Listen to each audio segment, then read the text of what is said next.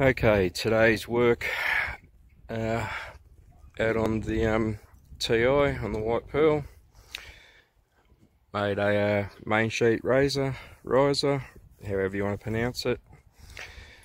I wanted to be able to carry my wheels at all times. A couple of friends have asked me what I've put the foam on there for. That's to actually stop the wheels protruding out the bottom of the boat. Bending the poles. But anyway, you slide that out. A few twists and bends, but it just sits there, literally slides in. Sorry, I'm caught up. Just sits in the fishing rod holes, full depth, slides them right in. That's just bent in, twisted around, sitting down. It's actually sitting on the corners. I'm going to put a little bit of Bricky's foam there, stop any kind of rubbing. I've put a little bit of the heater, an indentation in the bottom of the pipe, so if there's any flex, it won't hit the wire through for my fish finder once I get it. But I'll just put the wheels back in.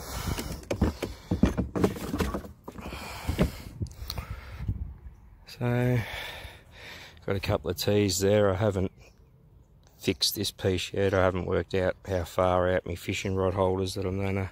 It's just going to be another bit of T piece. All running 32mm PVC, using pressure pipe joins, just for a little extra strength in the joins in case any flex. I don't believe the standard ones with a little bit of hard flex would put up with it, but use pressure pipe joins, sorry, getting a little tongue tied there. So the pole on the right hand side, I'm going to get a 360 nav light, because I plan on doing a little bit of fishing of the night time possibly, and just got the Jolly Roger on the flagpole at the moment, but that will be flying the Australian flag. That's this weekend's tinkering around on the White Pearl. A little bit,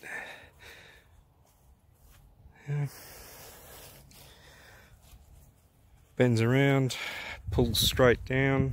If you look at the geometry there, it's just a little bit fraction of straight down on the pull. So hopefully there's no flex in the hull or any stress fractures that come. I don't believe there will be, but that's that's today's effort. Thanks for watching. Alright, for everyone that's interested, I got the tape measure out. So we are using 32mm pipe, that's 1.25 inches, using pressure pipe joins. Okay, starting at the top, we have a 50mm 2-inch, two pieces in there to join the collar and the two 45s.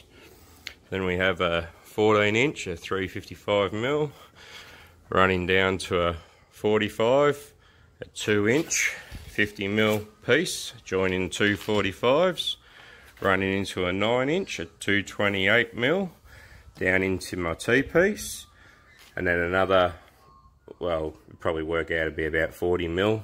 I've got the two of them touching into the 45, running down to a 7.25 inch, roughly 181mm, into another T-piece. Then we've got an 8-inch 215mm running into, which slides into the fishing rod holder slot. Now I've got a bit of 40mm pipe. Okay, a bit of 40mm pipe. I got it onto the grinder and machined it down so it would slide in there because it doesn't quite fit into the fishing rod hole. I've slid that on as a bit of a collar. Don't know how well you can see it, but that makes it fit the top of the hole nice and firm and doesn't slap about in the top of the moulding. Okay, going down, we've got a 3.5 inch I think it works out to about 88 mils roughly, to another 45, another 3.5 inch, 88 mil, running down to a 45, butted hard up against a 90, so another 40-45 mil piece there. Running across the bottom, 13 inch, 330 mil, and then you just copy it back up the other side.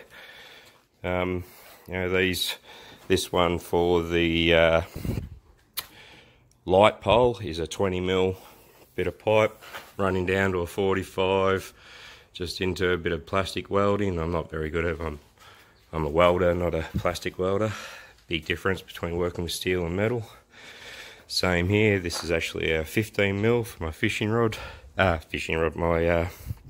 flag pole.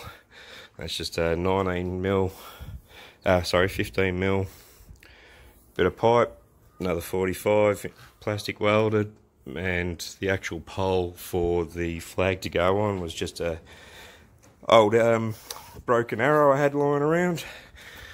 Yeah, just a target arrow. Cut the ends off, and then I put a bit of reflective tape across the back of it, just at the top here. More when it's sitting on the trailer. People following behind me, I see they in the rear vision mirror, they seem to tailgate me. But this is what I needed. Bit of plastic welding, making sure all the fittings were home true, to cut the pipe. That was to fill that. That I used in the bottom of it here. I've drilled a hole for the wiring, and that was the indentation I put in for the fish finder transducer cable through point.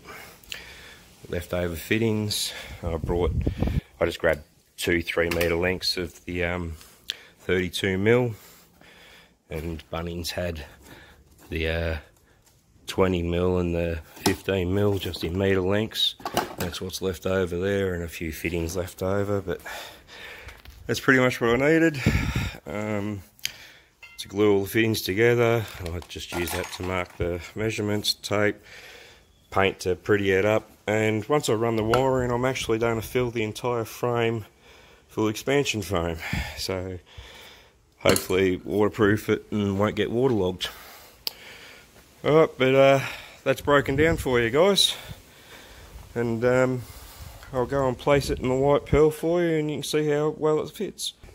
Okay, we're just walking up to the pearl, and if I face it the right way, and a little bit awkward trying to hold the camera, and so she just slides on in.